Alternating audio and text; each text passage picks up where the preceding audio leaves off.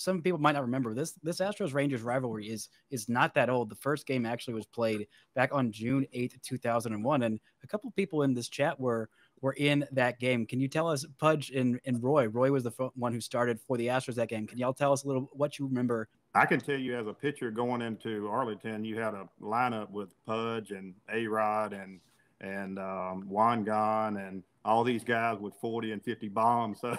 So you knew if you could keep the game within maybe 4 or 5 runs, hopefully their pitcher gave up more. That's the only kind of defense you had going into their stadium back then. For me, we have a guy that we have to face in Roy, and basically our scouting report is just to make him slow down.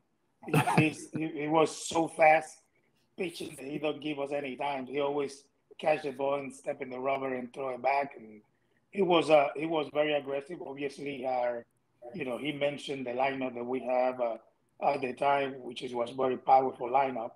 But at the same time, we have a tremendous respect with Roy. A power pitcher, not afraid to throw the fastball, and basically one of the best things that Roy has, and we knew it, that he was very aggressive throwing inside. And we start as a National League and American League. Now both teams play in the same division in American League. So the rivalry now is more deeply because you play 3 series during the year with the same ball clubs, and it's fun now.